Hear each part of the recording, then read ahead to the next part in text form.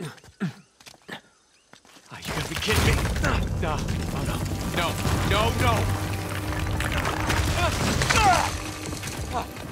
Holy shit.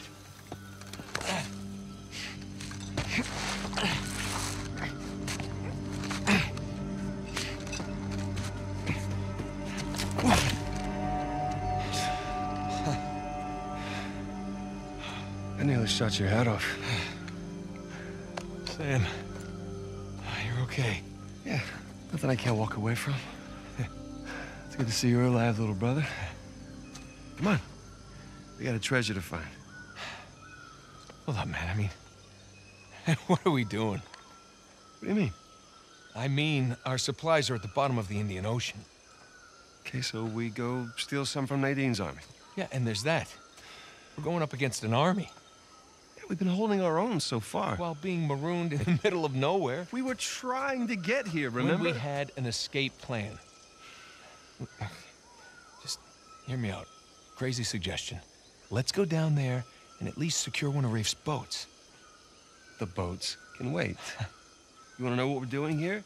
We are buying my life back. Okay, and we're gonna do that by stepping into that jungle and finding Libertalia. Have you even seen any signs of a massive pirate colony? Because I sure the hell haven't. It's a little late to start developing doubts, don't you think? Look, can we at least acknowledge the chance that maybe Avery's idea for a secret pirate utopia didn't pan out? And maybe we're just swept up in this fantasy, when instead we should be looking for a real way to save you. I'm gonna scour this island inch by inch if I have to until I find that treasure. Now, if you're confused about what you're doing here, then you can go home, Nathan. Wait. I can go home? Are you kidding me?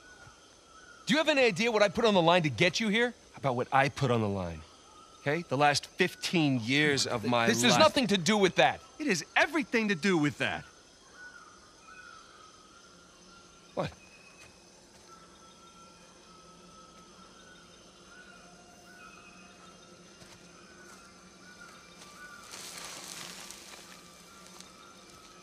Holy crap.